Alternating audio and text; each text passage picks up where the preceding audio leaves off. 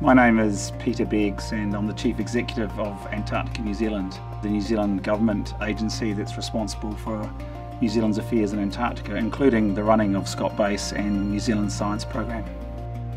One of the best things about this series is it gives us an ability to outreach to many people about how Antarctica is changing.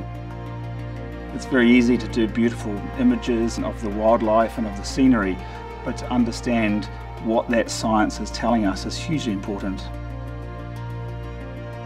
It's really important to me as a father that my children can see things that I can't actually show them, and that is how Antarctica is changing, how it is responding to a changing global climate. Do you have a particular favourite animal in Antarctica? Yeah, I think the emperor penguins, they're the taller ones, and they're also the ones that are part of the Antarctica New Zealand logo. They're so curious and they have got a character. We sometimes land our helicopters on the edge of the sea ice, and the emperor penguins will come and befriend the helicopter, and we can't actually start the helicopter up until we have to shoo the penguins away. It's very difficult. It's fun because they're so interested in the helicopter for whatever reason, but it's fun being with them. The curiosity is incredible.